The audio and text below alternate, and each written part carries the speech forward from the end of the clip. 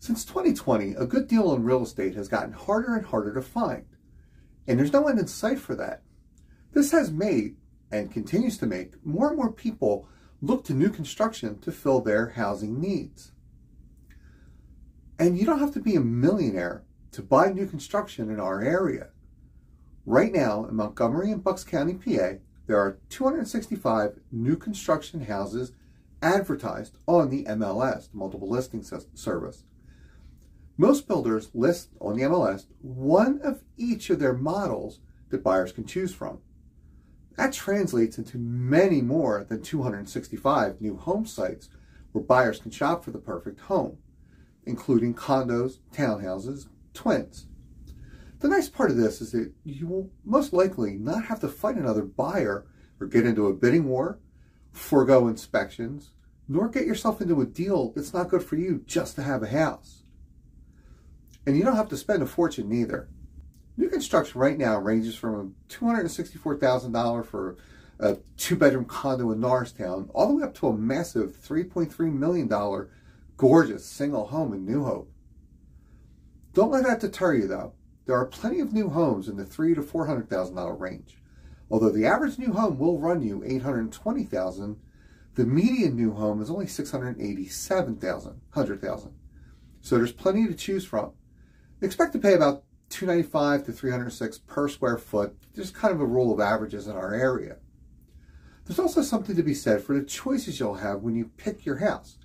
You can choose the kitchen you want, the appliances, the hardware you want to choose, put outlets where you want them, get an addition to make a room larger, or an additional finished space like in an attic or a basement, for example. Although these will all have to be within the builder's parameters, you will have choices, and everything will be new. So with all that going for it, is new construction the perfect deal? Well, not so fast. There are several things to watch out for if you're going to own new construction. So here are the top 5 things that people get hurt with and how to avoid them. Runs, drips, and errors. Remember that old paint commercial? Well, it's not just paint drips you need to worry about. Poor grading and drainage can lead to basement issues. Poor workmanship can lead to plumbing leaks. Windows not caulked properly can lead to leaks and mold. Upside down or reverse wired sockets, faucets run hot when it should be cold. Workmanship does not mean knocking builders. It's that everyone who's done anything has done it for the first time at some point, and the guy caulking your windows or running your plumbing could be there on his first day. Number 2, faulty products can be a nightmare for new homeowners. Hardware in the kitchen, faucets, doorknobs, railings, windows that don't stay up. I've even seen warped doors that either don't stay open or won't close all the way.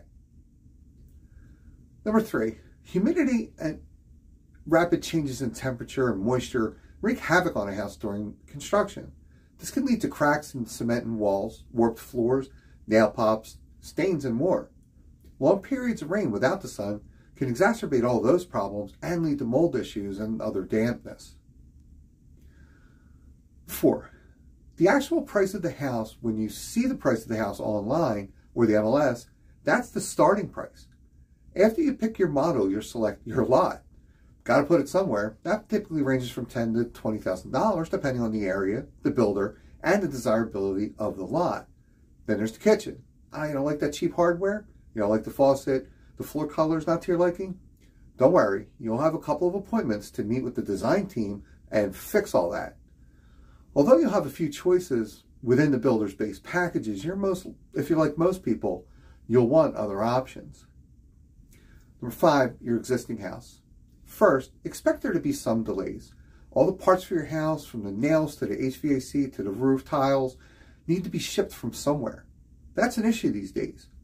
And we're in a time where labor is sometimes really hard to find. But your house may also be done sooner than originally predicted. The weather has a lot to do with this. A mild winter, which allows workers to continue building, can bring your project in ahead of schedule.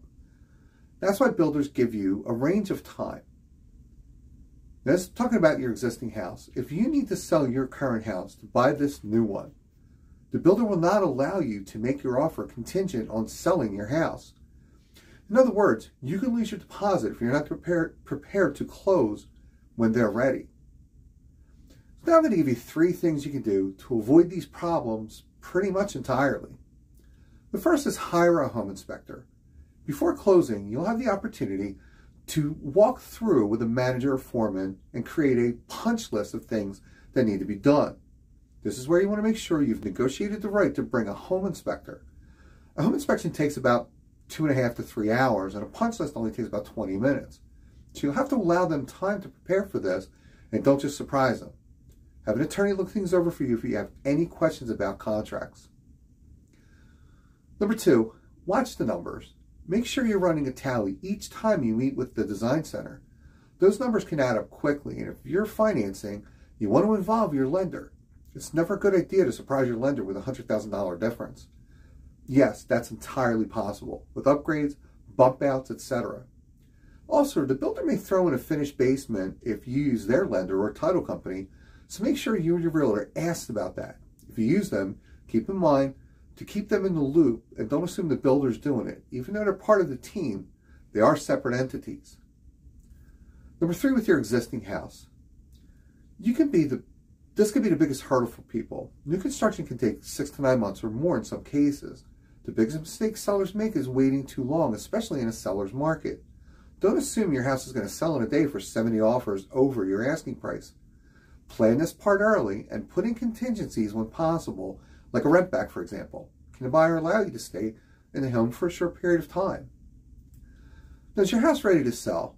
Have you done all the preparations to get top dollar? Is the lender working with the right amount of proceeds for your down payment? Also, make sure you have cash left over for any new appliances and furniture you may need in a new house. It's a detail often overlooked until right before closing, where the buyer goes out, finances a truckload of furniture, and throws the ratios and credit score out of whack. It happens more than you think. If you'd like a list of new construction homes, shoot me an email and let me know your areas and price range, and I'll be happy to send you a link. You can look around with addresses and pictures and everything. Free of charge with no obligation. Now, I do this way because with new construction, it's not all on the open market yet, and I keep this out of my competition's hands so don't have access to this data.